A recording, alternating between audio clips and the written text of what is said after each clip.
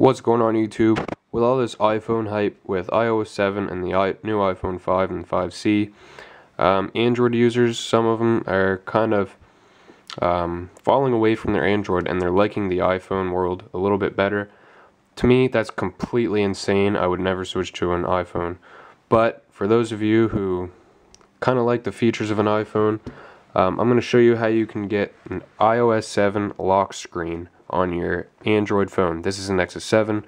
You do not need to be rooted. You do not need anything on your phone. All you have to do is go on the Google Play Store and search iOS 7, and you'll see the first one, iOS 7 lock screen, Parallax HD. Install that.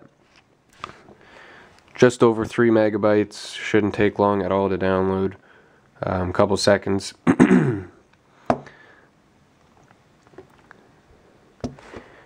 Once that's downloaded, you'll see a new app on your home screen called iOS 7 Lock Screen. Click the app. The one downside to this app is you're going to have a bunch of pop-ups, advertisements when you first click on it, but it's not going to affect your lock screen after you get it all set up. What you're going to have to do is check iOS 7 Lock Screen. If you want a pin, check that. I do. I'm going to make my pin something random. There we go. Date format, I'll do 12 hours. Override home button, disable if it causes trouble. I'm just going to keep basically the normal settings, and that's about it. So, whoops.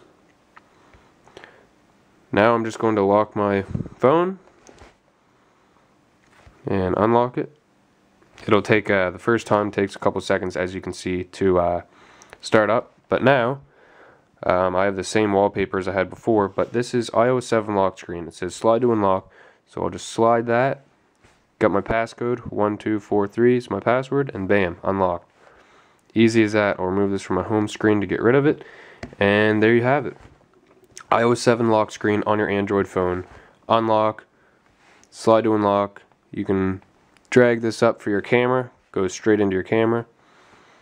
As you can see, press the back button, bam, back at lock screen, slide to unlock, password, unlocked. Easy as that. Peace out.